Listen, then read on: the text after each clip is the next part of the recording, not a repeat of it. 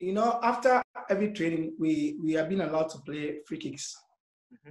You know, shooting from different angles and distances. And whenever we battle, sometimes we battle. And then Sule has the power. Those who are trying to kill Lai and the rest also being there. And I'm shooting from 35 yards to 40 yards. You know, that's where I am shooting from that distance. 10 balls will give me 10, 8 will enter.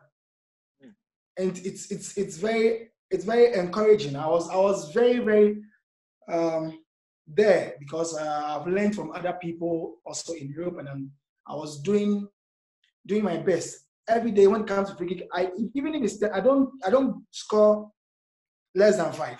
I have to score maximum. I have to score 5 with the keeper in the pool. That's my minimum. I have to score 5. I have to score. I have to try and shoot and get the target. So I was there. So when it came, you know, he's fresh. He came on as fresh blood. He has the power to know he can do it because he has been doing it every time. So, but it's unfortunate. It was a first free kick. If you should have gotten like 3, maybe it would have been a different ball game altogether. You see, it was a first free kick, and then there was tension, there was pressure on the team. It's not that you are winning and you got that free kick. You know, we could have done something different, but it has been that you have the power, you can do it, strike it, and let's see. You know, it just went up the bar. But then, if it should have maybe when I came back to Europe, Francesco Totti called me and told me he watched the game. Let me tell you where you went wrong. The way you stood, I saw you just blew the ball away. You didn't stand well. And so I asked how, and then he explained to me, and I got the point. He explained to me. So when he went to training, he showed me how I should have done it. Explain to me, because that stance, you're laughing, that stance is a similar stance Ronaldo does. That stance is a similar stance you were doing before.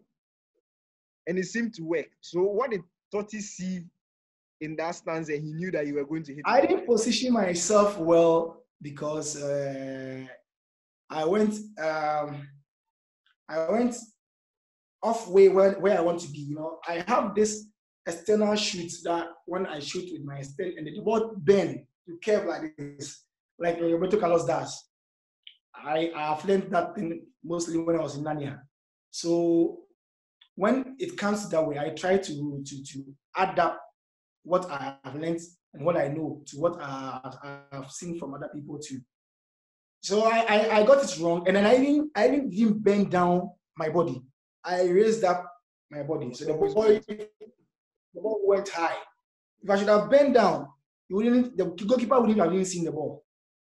If I would have bent down, the goalkeeper wouldn't have even seen the ball because the ball was very fast. The ball went faster, you know. And every shooter wouldn't like to shoot a ball that is loose. When the ball is a bit loose, you don't shoot well. Everyone who has the power to shoot would like to shoot a ball that is well pumped. And you see, so you don't. That's the reason why I changed the ball, because I took the ball from behind. I took the ball and then gave the pass for the free kick. So the ball you took initially and changed. It wasn't that it was best. It just wasn't pumped hard enough. No. It's not pumped hard. You have to shoot. That's why I changed the ball. Okay. I was the one who took the ball from behind and then gave the pass to Sule Muntari and then gave the free kick came. So when I gave the pass, it was a powerful pass that I gave. So I saw that the ball wasn't enough. The pump is not pump well. So that's why when I got a free kick to shoot, I changed the ball.